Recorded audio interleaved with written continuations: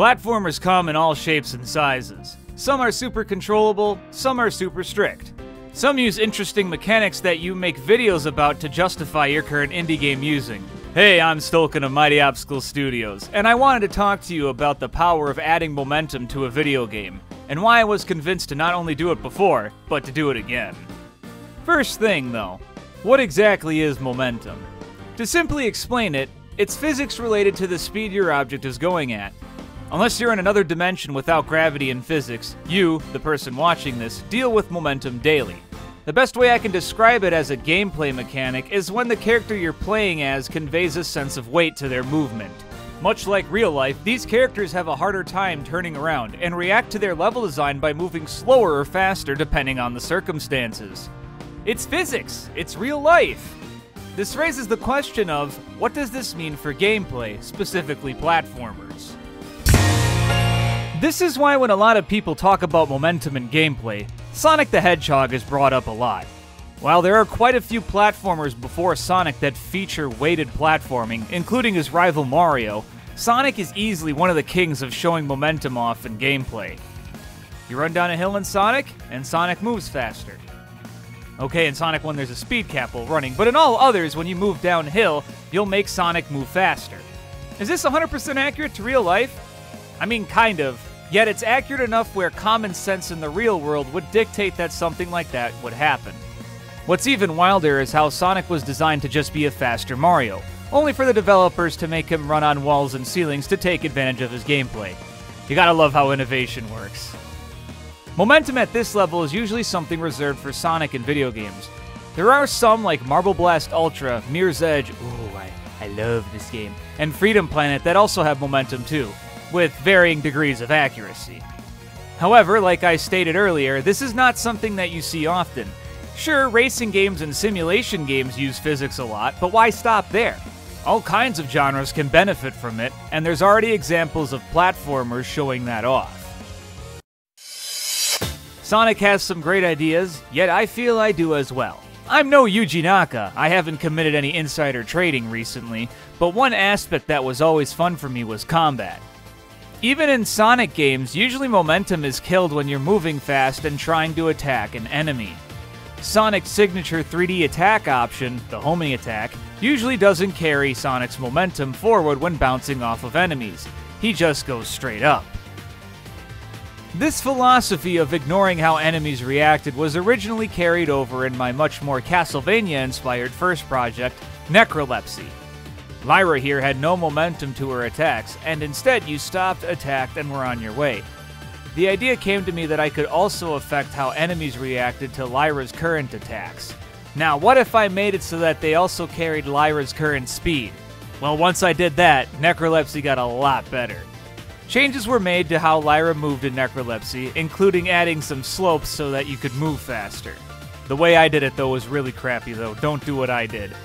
At the end of the day, because Lyra takes a bit to turn around and isn't as snappy as people think, Necrolepsy also has some momentum like these games. Not in the sense of running up walls and ceilings, but more in the sense of being able to use your weight to take enemies with you, and being able to fight on the move. While that's carrying over to my current project, we need to take a slight detour first. Before Scouter, I was working on a much larger game because I had the time for it, Draco Blood. Draco Blood also had momentum, and was 3D. My vector math skills were going wild, and it was really sick to experiment with it. Azalea here could kick enemies and smack them around and give them a very realistic feeling of getting clobbered by a dragon girl that could break your spine with a single kick. The momentum in this game was making sure the characters and enemies reacted to their environments properly.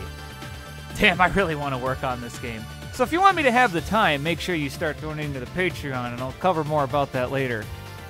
Which finally leads to Scouter. As I said in the Necrolepsy section, carrying your enemies is cool. Necrolepsy could have used some more speed to help make it stand out and be with its contemporaries. Well, that's what Scouter is. It's taking what Necrolepsy had and building off of it. Scout here is able to run up walls and ceilings just fine, and her combat system is Necrolepsy's on steroids. You could honestly say Scouter is carrying on the momentum that Necrolepsy brought to the table. How poetic. That's why there's a lot of magic in just really basic physics stuff like this. I have a character that can run on walls and ceilings and fight enemies who can be carried by said character. It turns into something very, very magical. This transfers to somewhat more unrealistic mechanics, like how she can bounce up a little when juggling enemies in the air. Is it accurate? Nope. But guess what? It's fun. So why don't more games use this? Momentum gameplay seems really cool, and it adds a lot to a game. Boy, you're not going to believe this. It turns out physics like this is hard to code, even harder to get right. It also gets even harder when you add 3D to the mix. Momentum physics for gameplay requires a lot of knowledge of trigonometry and vector math to even begin to understand how it works. You can't just throw sines and cosines in code and expect it to all be well. Okay, in some parts you can. 3D is even tougher because that's vector math, character rotations, and an input detection system you need to sit down and understand spatially. Physics simulations like that are considered one of the hardest things to code for a game. So if you want to make a momentum-based platformer, you're going to have to be realistic and not make it your first project unless you have a lot of experience under your belt. The other aspect is that it can tank performance. Why do you think Sonic waited until the Dreamcast to have his first true 3D adventure? Sure, you may point to Sonic Jam or R, but those games played nothing like Sonic Adventure ended up as. Performing all kinds of vector math with this guy running through all these insanely large levels, well, guess what? It can tank performance, even on the original hardware, which also leads to the point of optimization. It's definitely better now with consoles averaging many gigashits per terafart, but you need to be aware that with a character moving this quickly, a game can really chug. I know Spark the Electric Jester 3 had some issues getting ported to Nintendo Switch, so there's more than just Sonic games to see why this is something to keep an eye on. Oh, also, this is something I'm learning now. You have to make very large levels. This can correlate with performance because not only do you have to have this fast thing running everywhere, now you also need a large world for them to traverse through. You can turn models and collision on and off to help with optimization. And by can, I mean strictly necessary for you to do that. If you don't know how to optimize games well, here's where making these kind of games can be tricky. Sonic Adventure did this great by making levels split in half, or creatively making levels that Sonic has to zigzag around.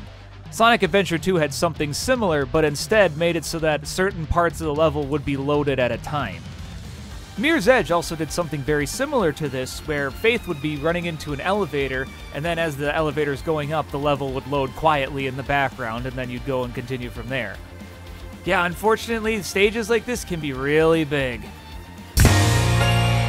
So even if you're not deterred by now, because honestly this should be pushing like 90% of you guys away from making games like this. If you're not, you may be wondering if there's other resources that you can look at besides a video like this. Luckily, Sonic fans are crazy passionate and always have a lot of resources when trying to mimic its gameplay. The first resource I'd recommend for making it easier to understand in 2D is the Sonic Physics Guide on Sonic Retro. There's pseudocode, pictures, and very well explained details on everything from Sonic sensors to objects in Sonic games. However, some basic programming knowledge I feel is required to read it. Otherwise, the information will get stored in your head like this.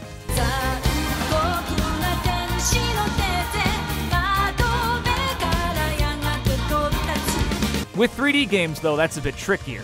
Luckily, a lot of Sonic fans also have frameworks that you can check out if you want to build something off of their work. The one I know for sure that has been used in commercial projects is Hedge Physics, a Unity-based framework that was created by Lake Feppard and Damizian? Regardless, they made that for the Spark the Electric Jester series. This framework has a few difficult things to understand in it. I can definitely say that you might get a little confused when you see the handle ground controls function, but everything else is well put together, and it was a great resource when I was making code for Draco Blood and Scouter. It's kind of funny the way they keep Sonic glued to the ground in this involves just pushing him down into the ground more. I mean, hey, whatever works, right? Thank you for watching this video to the end. Though I usually don't make content like this as a video game developer channel, I thought it would be fun to give it a try and see how people like it. If you enjoyed this, you can help support our game development endeavors by checking out our Patreon and doing the usual YouTube routine of subbing and liking. We'll have new videos posted every month for our next project, Scouter, so keep an eye on what we plan to show off. But sit down and give it a thought. Do you think Momentum could benefit other video game genres? I think some RPGs would get interesting with live physics calculations, but that's just me. Let me know what you think in the comments. This is Stolkin, and I'll see you in the next video. Take care.